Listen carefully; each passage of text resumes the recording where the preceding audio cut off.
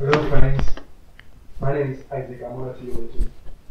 Today I'll be talking on the overview of Secant Method and a numerical analysis. Let's dive into it. I'll be talking on the background of secant iteration, derivation of this secant method, performing secant iteration to find approximate solution, and then we'll look at two good examples on a secant iteration.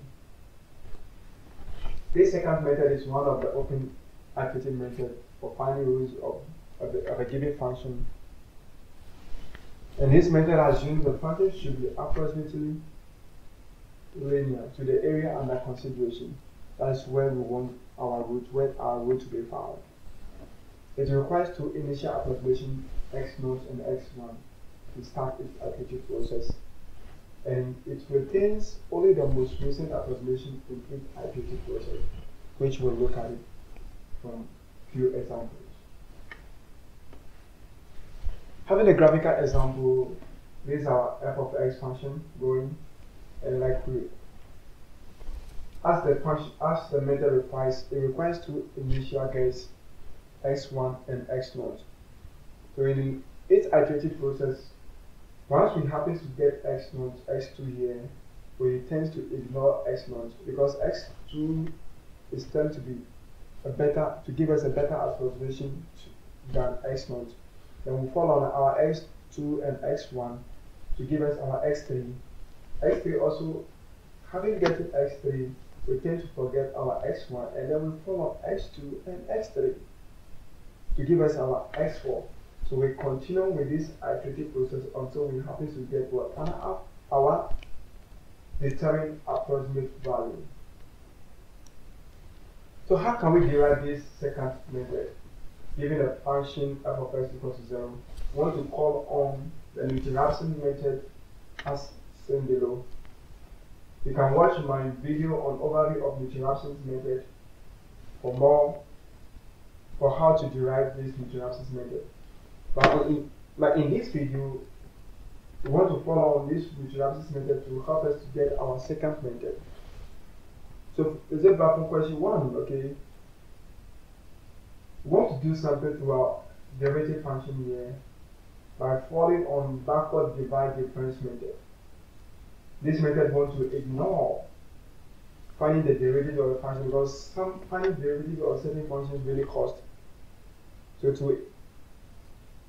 to ignore this, we want to fall on backward difference approximation, which is in the form of this.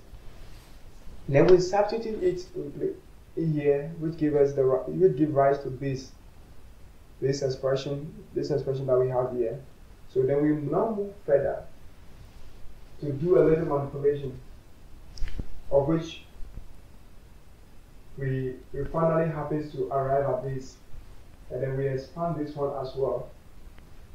What we did was we multiply this one by this, and then we expand this one here, which give rise to the whole of this. Expanding the whole thing, we now finally expand the whole of the numerator, which gives rise to the whole of this. And then we happen to do some cancellation. This one cancel this, and then we do little rearrangement, which helps us to give our secant method. So I want to take some few remarks on this iterative method. This secant method ignores, as I already said, finding derivative of certain function by falling on the backward divide difference. The x0 value at which there is conversion is our approximate solution.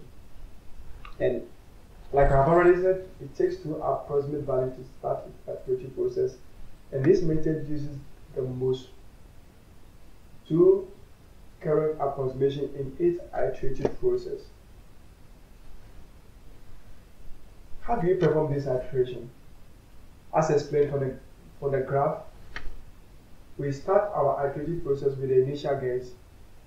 We substitute them into the secant method formula, which gives us our x2. We ignore our x0, we use x1 and x2 to give us our x3. We ignore our x to get x4. We ignore our x1 and we follow x2 and x3 to give us our x4. So we continue until we happen to arrive at the approximate value.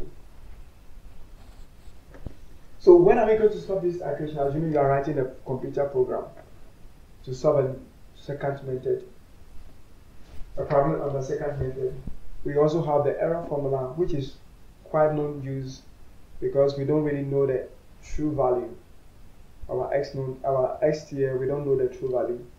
So we kind of mostly use on this commonly used topic criteria, which is xn plus 1 minus xn should be less than 1.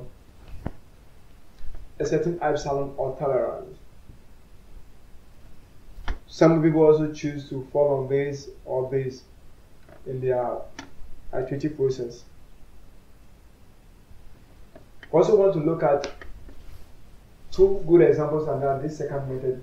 So assuming we are given this equation using a second iteration with these initial guesses or initial starting approximation x naught to be this and the x1 to be this. We rewrite the function f of x in terms of this. And we find the functional value of the x naught, which is this, and x1, which also gives us this functional value. We substitute the whole of this into this, which gives us our x2. That's pretty simple. We now ignore our x naught as already as set in the previous slides. We ignore our x naught, we fall on x1 and x2. This is our x1 value and our x2 value. Give us their respective functional values here. We substitute into the whole of this and give us our x3.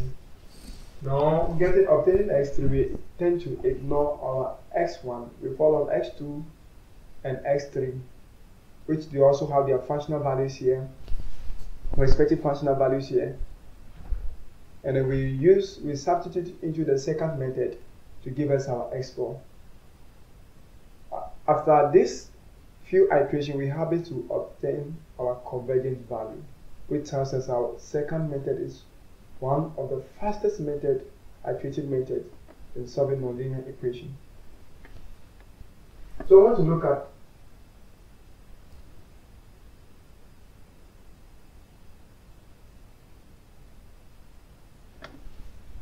to look at our example 2. It says consider a nonlinear equation which is of this form, and this one we were told that our root lies within this interval. But here we have to be given initial guess. Assuming you are not given, you can still guess it yourself. Take two successive terms from this and then find the root. So with these initial guesses, we find the root. We are asked to find the root.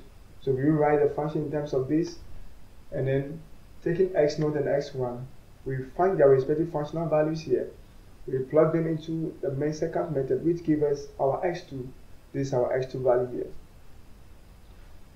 So we tend to ignore our x1 here again, x0 here again, and then we fall on x1 and x2 to give us our x3.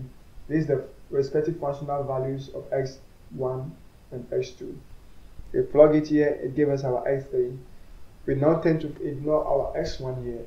So we use x2 and x3 to give us our x4. So here is the conclusion. Within just few steps, we happen to arrive at our convergence value, which is 1.6180. So after successive iteration, the approximate value of interest that we are looking for converges to x star, which is 1.6180. We have come to the end of this tutorial on secant method and its application. Thank you. Please like, comment, and subscribe to this channel. God bless you.